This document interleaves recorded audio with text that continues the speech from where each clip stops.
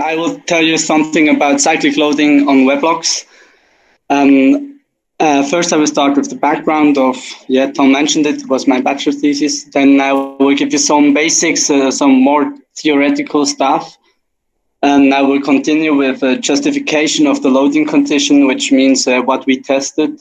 Then come the tests itself and the results. And then I give you a short input about manual and numerical analysis, which I did for my thesis. But I don't want to talk much about it, just give you some answers to the summary, and finish with conclusion and recommendations. So the background, as said, my bachelor thesis at the University of Lucerne, I did their bachelor as a civil engineer. It was an unusual bachelor thesis. I did it as with a partnership with the ISA Safety Commission, which I'm now a new part of. And then there were some previous tests at the University of Nottingham, which came from the ISA Safety Commission, and were just made. They were just made at the University at Nottingham. This was no bachelor thesis or something like this. So basic forces in slacklines in general. This is a diagram from Flow. I think we saw one of this kind before. You see pretension in a slackline of nearly around 3 kilonewtons on the left. And then there was someone going on the line, which increases the force in the line to 5 kilonewtons. And then the numbers 2, 3, and 4 are some jumps on the line. You see it's a short line, 13 meters polyester, 35 millimeters wide. So it's like these are big forces in a short, not very stretchy, long line. But it's what is possible in a line which could be rigged like this every day. So we have this maximum range of forces, which is between 2 and 7 kilonewtons. Yes. Then this is a theoretical background about the impact of cyclic loads in the material. That's the first important thing. These XY curves are just for the material itself. You see the curve, the blue one on the lowest is from aluminium, and the other two are from steel. And this is the fatigue curve, also called Wöhler curve.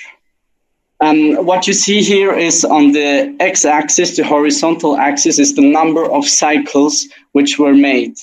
One cycle is if you make the tension to 2 kilonewton and then go back to 0 and to 0 like this, and once up onto 2 to 0 and back is one cycle. So on the y-axis, vertical, you have the maximum stress amplitude, which means how much of the strength the material have. So what's to say? If you have like 100 cycles, you're up to the maximum strength of the material. And if you have like 1 or 2 million cycles, you come into a range where the strength doesn't get lower. So it's continuously like there. An important thing is this this graph, the x and y axis are logarithmic. So if you have like the impact of the strength from 100 to 1,000 cycle, which means 900 cycles, have the same impact to the strength as it is from 100,000 to 1 million. So the more cycles you have, the less is the impact of the cyclic loads. That's an important thing. And also to see, you have like here at the steel, you have an increase maximum of 60% of the strength of the material. And in aluminium, you have 70%. So aluminium is a little bit weaker, but still it's like, yes, a little bit the same things.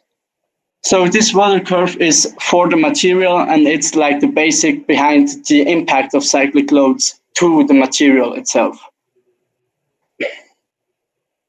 Another thing, this amplitude is just like always measured. These curves are always made from, if you have the tension, you tension it to 2 kilonewton, and then you have the pressure of 2 kilonewton, and this is the cycle you make. So these curves are always or mostly made with the same tension as you have, like, you tension it, and then you have the pressure. Always tension, pressure, this load. And on the webbing, on the Weblocks, we always are in the tension. So at the left side, we have the Smith diagram, which shows us the difference. So you have this weather curve who is there in the durable range. And then on the left side, you have, like, there, the blue spot is what the weather curve says. You have, like, going up the y-axis, the same to the RV as you go down to the minus RV, which shows us the stress in the positive range is like tension, and then on the minus it's the pressure. So if we only have tension, we are maybe someone around there on the red line, and you always have the tension, and you see from this axis, which is 45 degrees, there you go the same up and down, and the half of this red line is the amplitude. So what the Smith diagram shows us is that if we only have tension, the maximum amplitude a material can get is a little bit smaller than it is at the Weller diagram if you have the same tension and pressure. But it's not pretty much, but that's what the material makes in theory. So if we want to have these curves for Weblocks, we have to do like thousands of tests and then put all these stress amplitudes and have these points where we can make at least one in last one of these curves, but that's impossible. That's too much. That's too expensive. So that's what's behind the theoretical basis. So what we tested is two load cases. We had the load case standard with the forces from 2 to 7 kilonewtons, which were, as I said with the diagram before, which are with a normal setup like maximum range.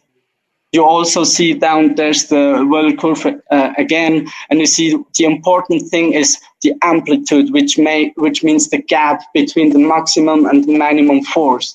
It's not, if you have from 2 to 7 kilonewtons and you have from 7 to 12 kilonewton, it's not the same, but it's like similar. But if you have from 2 to 8 kilonewton and from 2 to 7, that's the bigger difference. So the gap between the maximum forces is the important thing. So from 2 to 7 kilonewton is possible. The frequency is important for the during of the tests, because the load cycles, you see, we have 100,000 cycles, which we tested. With this frequency of 2 hertz, we have like a one duration of 14 hours machine time, which is pretty expensive.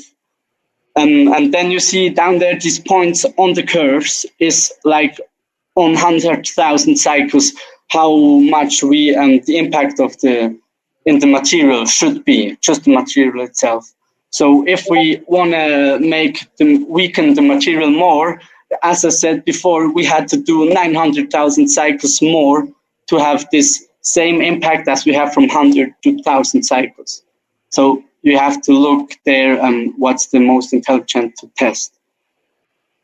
Yes, the load case max we tested was just the maximum range which was possible on this machine we had at the University of Lucerne, which was 1 to 8 kilonewton, which was the widest gap possible. And the 1 hertz was because the machine couldn't do it as fast as with the 2 hertz. A bounce or a leash fall has usually a frequency from 1 hertz or 0.5 hertz, but from 1 to 2 hertz, this difference isn't relevant for the strength of the Weblock. So the more interesting thing is the tests and the results. I tested the Slacky Block version 2020. You see red on the top. And then I tested the mithril and the Rowan 1.3, I think, yes, without bending side plates. I wanted to test like some Weblocks I think we thought are weaker, because we wanted to have results with this. There are some Weblocks which most likely don't show any results because they are too stable. That's a good thing. So we tested this. At the University of Nottingham, the previous tests, they tested the old version of the Slacky block, which was the only Weblock which failed under the tests. And they thought it was because of not heat treating the side plates after bending them. So they made, with the new version, they heat treated it, and I wanted to test if this was the fault. And so you see also how the tests setups are. You see at the right side the static test setup, where we broke the one new sample each to have like a breaking strength.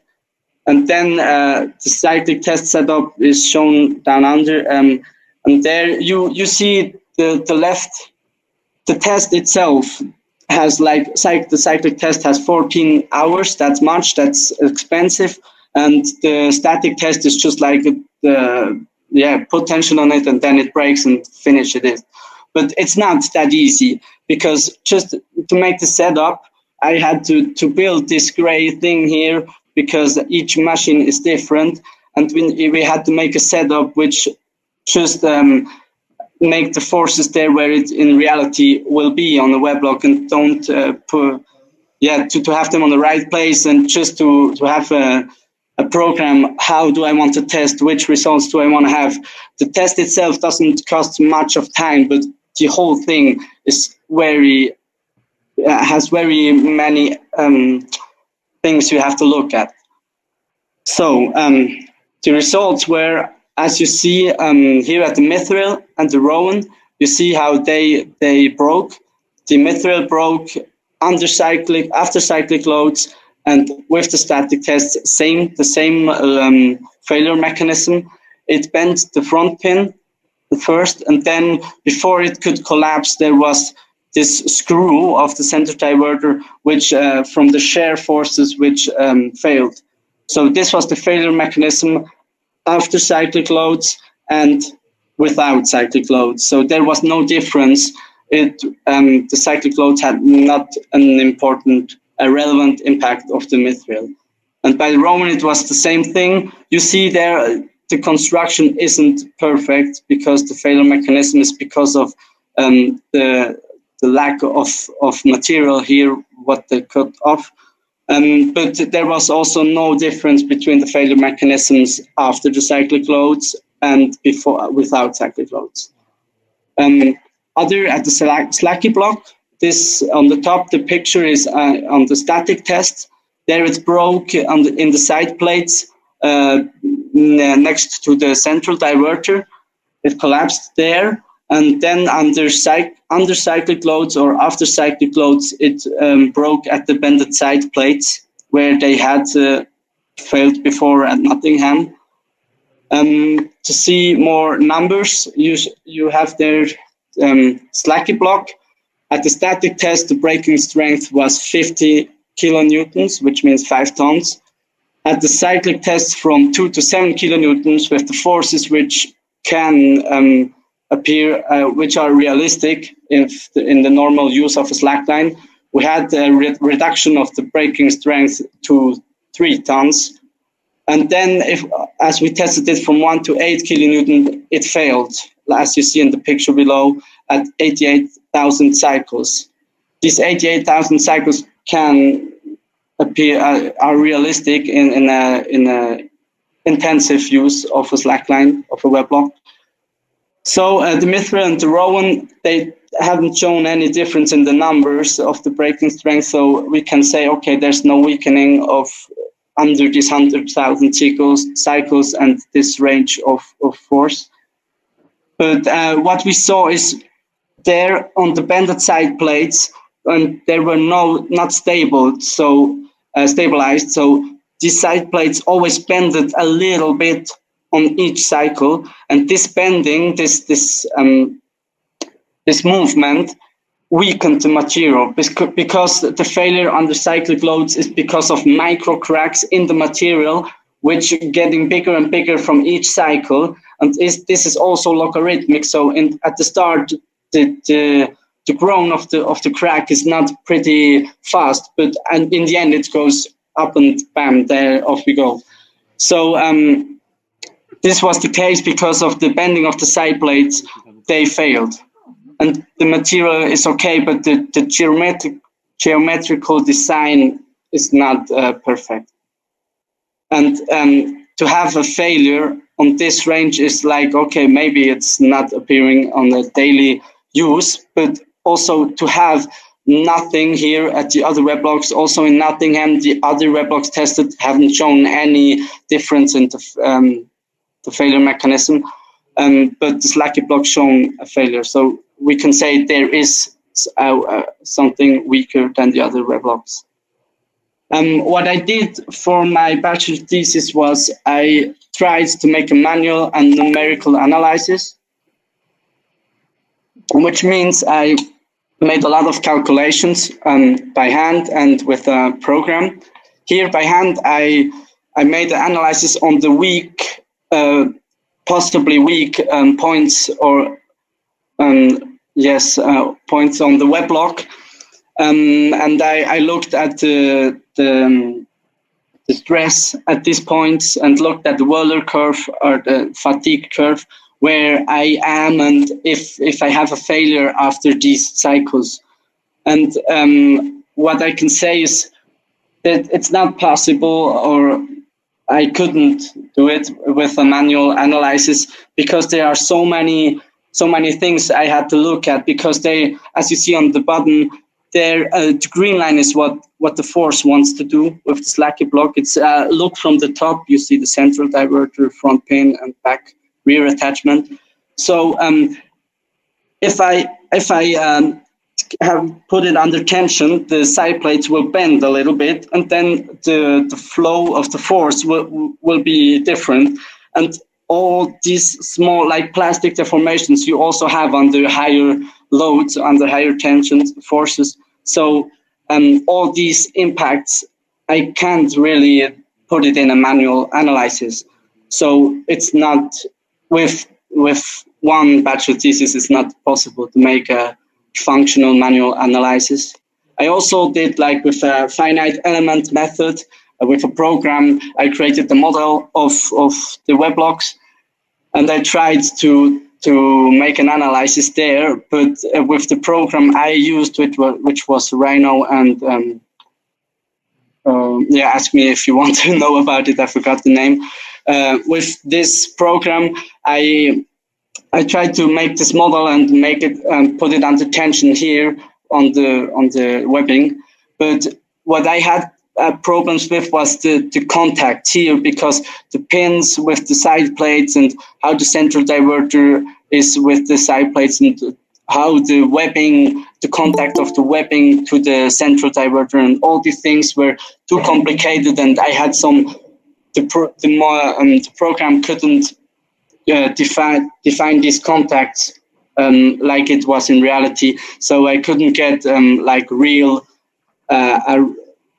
real behavior of the model. So with another program, it could be possible, but also there, the licenses of these programs are very, very expensive, and it's not possible for the ISA or for us to buy this, to have this money. So it's also not really possible to make numerical analysis. So to make a conclusion, I start with the last part now. To know more about the behavior of the Weblocks under cyclic loads, which we saw at the Cyclic block, there is an impact of the cyclic loads on the Weblocks, and we need to know more about this, because it can break the old Cyclic block broke from the tests from the range to 2 to 7 kilonewtons, which you all can this force you all can have in your slackline. So we need to know if this is the only Weblock, or are there other geometrical or material things we can make wrong and which have a big impact on the cyclic load. And to know more about this, we had to do further tests to can analyze it better, because the other analyses are pretty too complex. It's just too complex to make it with to calculate it manually or to have these programs. And the cyclic loads have the relevant influence we saw at the Slacker block. And what we can say now, because of the test we did, is the bended side plates with the free movement are very vulnerable to cyclic loads, and be careful with that. Yes, that's all we know now. If you have some questions about the numerical and the analysis, you can ask me. I won't talk more about this, but I spend a lot of time with that. So if somebody wants to do something like that, talk to me. You can save time because of my failures. Yes, if you have questions, please ask me now. I'm done with my presentation. Thank you. Thanks a lot, Jann. Very interesting presentation. I'm sure lots of people have questions. Some were already asked in the chat section. Maybe, Jann, you can open the chat section. And there's a couple questions in there already. Maybe we can go through these first. Okay, chat section.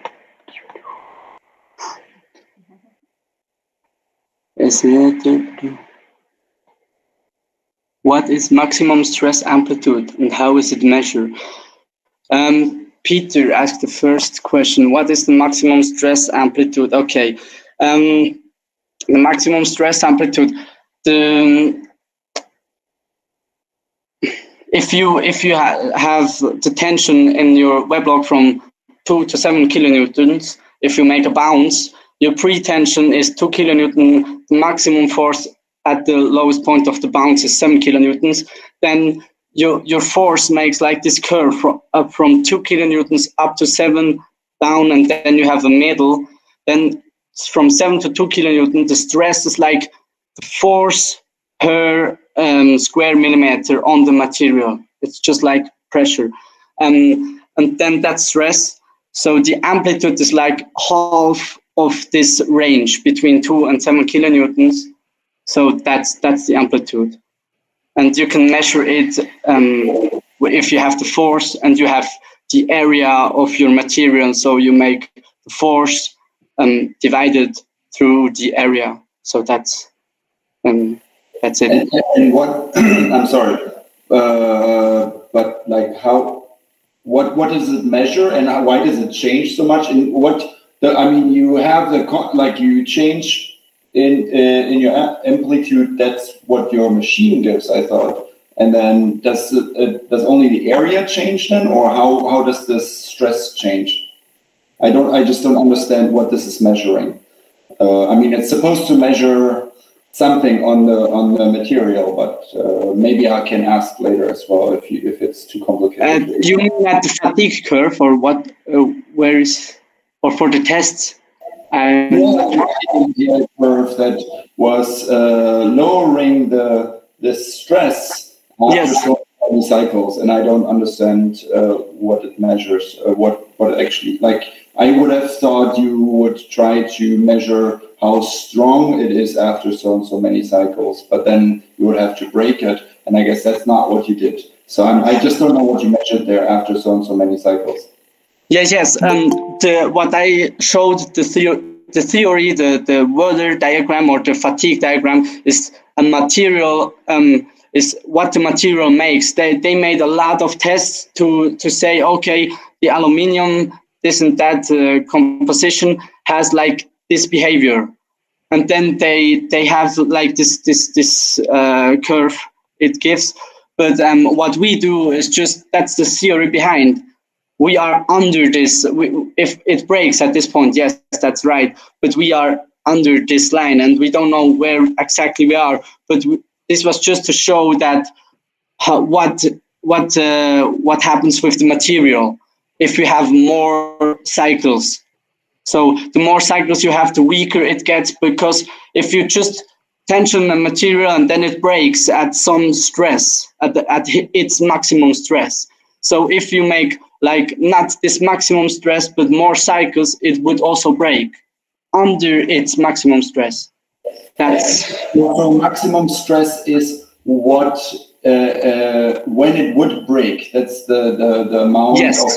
So this is these diagrams were general diagrams for the material aluminium, and didn't have anything to do with your tests and specific. Yes. That's the theory behind the material, just to understand what's the behavior of cyclic loads. Yes. Okay. Yes.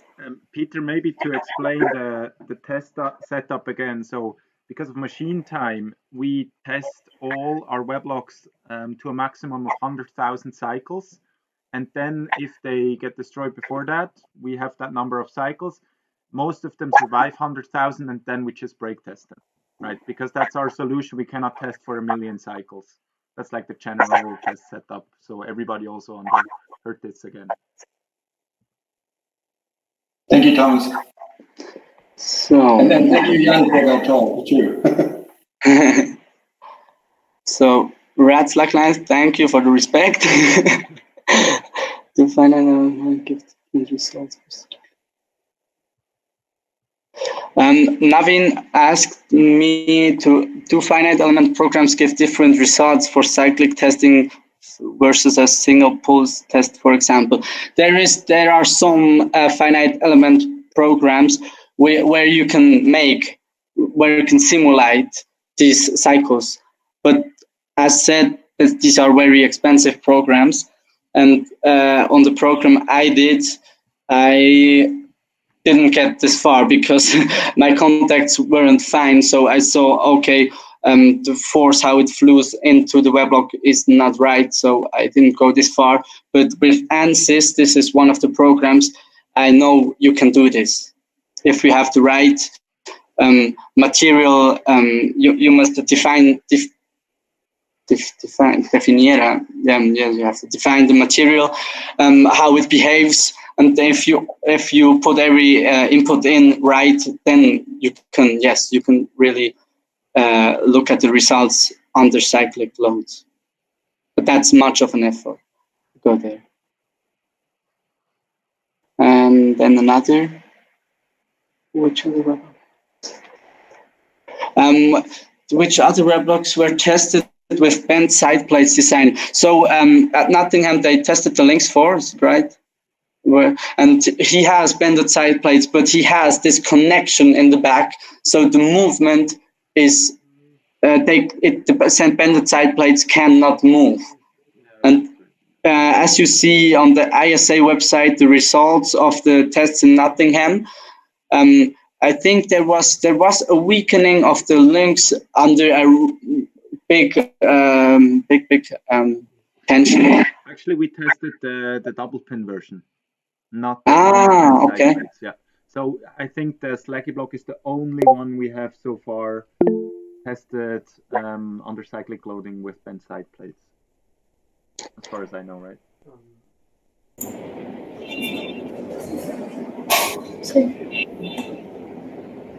So, hi Thomas, hi Jann. The only reason I ask is my understanding of your thesis and the report which you prepared was that none of the Weblocks except Slacky block was compromised by a high number of cyclic loads, right? So that's why I was curious to know. Our learning is, okay, it is Slacky block, it is one brand, one Weblock, but maybe we can draw some parallel learnings, say Banana, for example, by Slackhouse, right? It has a bent plate, and I don't think in the design part of it, I don't think it's very different from Slacky block. I don't know if Slacky block is stainless steel 304, but I know that Banana is SS 304.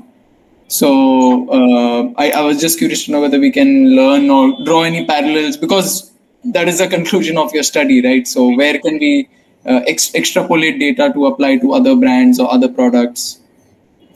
Yes, that's what we hope to have from more tests we wanted to do to look at it, what the behavior is.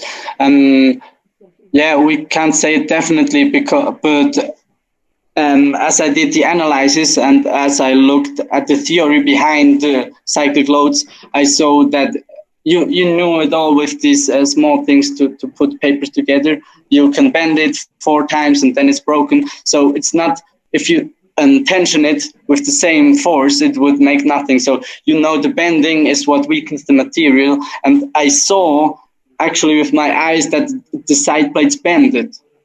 And I looked at how the forces went into the Weblocks, and the only a nice explanation is, okay, it's bending there, and 100,000 bends make something and let these micro cracks grow. And you have other tests where they say, okay, movement is not good, so it's what I said it should be. But to prove it, you are right. We have to do further tests and look. This was aluminium, the slacky block. And aluminium has 70% maximum redundancy reduced. And on steel, we have to look, okay, if it's similar, maybe we find out. The problem is to have the money and the machine time somewhere to make this test, actually. Which is why I was asking about the software, because, okay, I understand it might be expensive to get the software, but I would just imagine logistically it being so much easier if we had one genius who knew how to use the software and one license. I can imagine ISA's work becoming so much easier without having to actually do a lot of the actual practical. Yeah, for this I have my prof said he worked in Germany in an international enterprise which make facade, and they make like in Dubai or something these big skyscrapers, and they also have this software, but they prepare every model onto the detail, and then they take the license for 2 weeks and they just let it calculate because it's so expensive. Even an international enterprise makes it like this, so imagine what the ISA can do. Yes. And Peter asked, do you have an idea how big stress amplitude would be on a Weblog? Okay, this question, Peter, you ask of how big the stress amplitude would be on a 1 to 8 kilonewton loading on a Weblog. So the stress is, as I said, per square millimeter. So maybe I go back to some point of the presentation. If you look at there, the side view of the slacky block, the stress in the Weblog, so here behind it's easy because... Sorry, somebody... Are you trying to share something right now? Because... Aha, I stopped sharing. Okay, I want to start. So I mean, the stress is the amplitude of the kilonewtons divided by the area, and I mean the amplitude of kilonewtons is 8 minus 1 divided by 2, so that's 3.5 kilonewtons. But then the question is, what is the area, right? Okay, yes, and that depends of where in the Weblog you want to measure. That's it. Okay, you have the small areas here, but which force is here in this part of the Weblog? So if we have like on the line we have 7 kilonewtons of tension, and then we know here on the rear attachment there are also somewhere 10 kilonewtons. So we have the bended side plates, we have like 2 side plates, we have 2 strength parts here, so it's the force divided through 4, which is here in one part, and we have this area, so we have the stress there. So we make the same thing with 2 kilonewtons, we have another stress. So we have these 2 extreme stresses. We make the gap between divided to 2 per 2, and then we have like the amplitude. So, but do you have a guess on the area, or do you have a guess on the stress that you put on? Because if you have that guess, then you could put it into your diagram and see and guess how many cycles it should. I made exactly this for my manual analysis. And so with this, with what I do, it was always, okay, there's no impact of cyclic loads to my Weblog. But then the slacky block failed. So I saw that my manual analysis wasn't good enough, because the Whirler diagram is just is one material, what the material does, but the Weblock is not just a material. It's like an object with the bending of the side plates has an impact of the weakening of the material. Then how the force went through the movement and the plastic deformation, all these are impacts which are things which have an impact to the maximum resistance of the Weblock itself. The Whirler diagram is just for the raw material. Imagine you have like a quarter of aluminium, and then you put this under tension or under cyclic loads. Then the Whirler diagram would show these results. But the Weblock is like too complicated. And did you compare the results of, like, I mean, imagine it would be raw material, just pulled like that or whatever, then I guess it's just the thin plate, it's just the cross section, right? That's going to be the area. Did you compare those calculations to the actual results in the end? Like, just to see how far off is it by all these external factors that are different? Yeah, and the thing is, at the tests with the results, I can't say how big the stress was in the material, because the stress you can't measure with something. You had to go through the strain of the material, and then you have like, but this is just, it's pretty small. You can't measure that. It's just too complicated to have like the stress on the several points in the Weblock.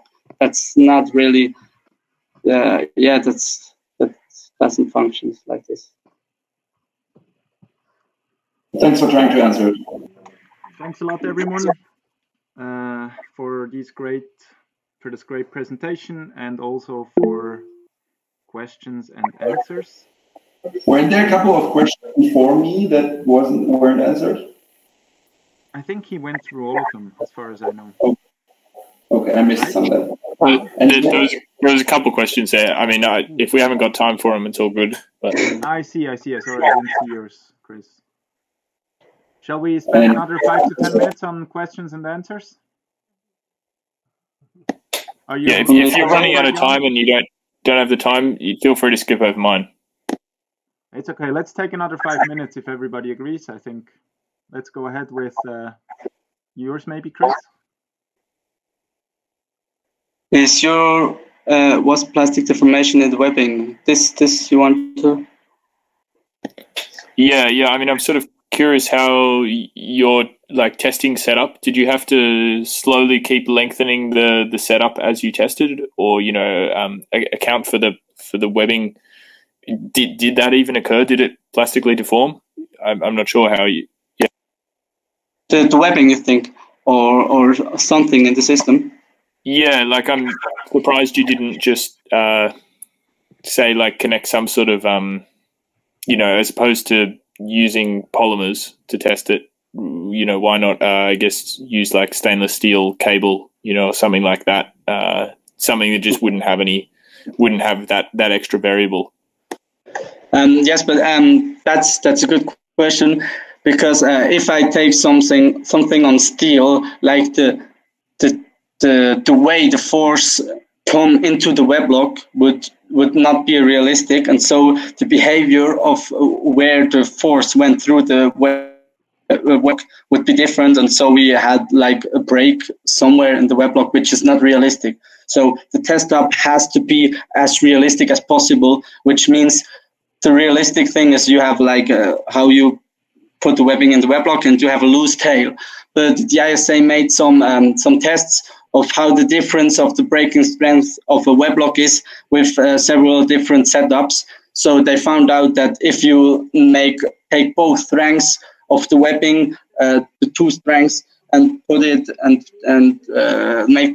put it under tension, you don't have such a big difference from the realistic tensioning of the webbing.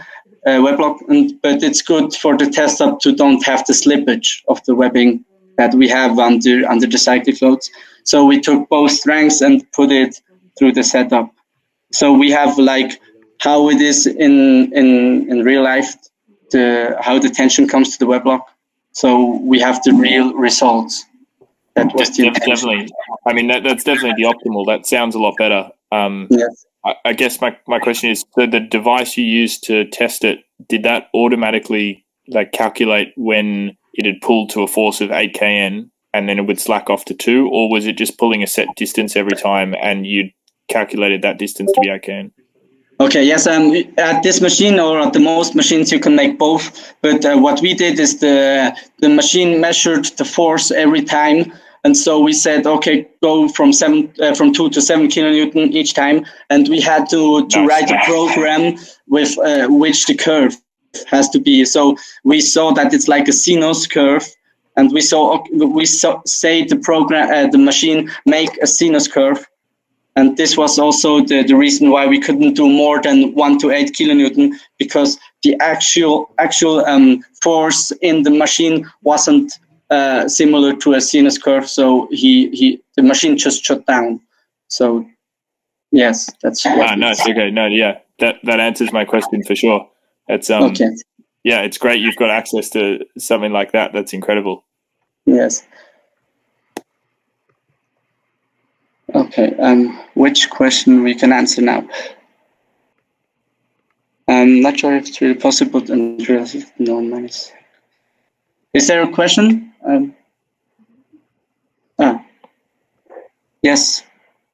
Ask Johan. Typical jury question for your bachelor thesis. Maybe it's also a last question. I don't know if somebody else wants to, but it's what should be the biggest takeaway from your investigation, and how do you see the future of this? What should be done in the future with this? Like, what's the next step, or what's the biggest takeaway? Yeah. Find some testing laboratories which don't want any money and test as much as you can.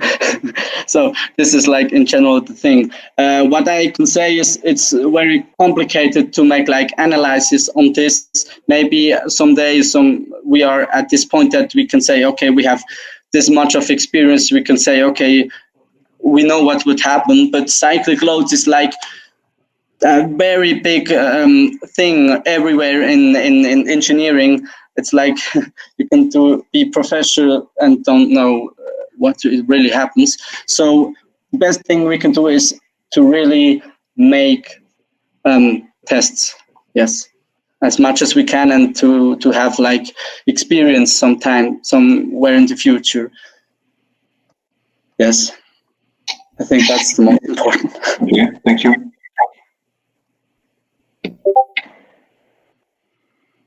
So, I think one last thank you all for listening. Yes, yes. From Red Slacklines, the question of what 100,000 cycles equals to. I think we mentioned about this. Yes. What is it equal to? 100,000 cycles. Imagine you have much time for slacklining. You can go every third day slacklining.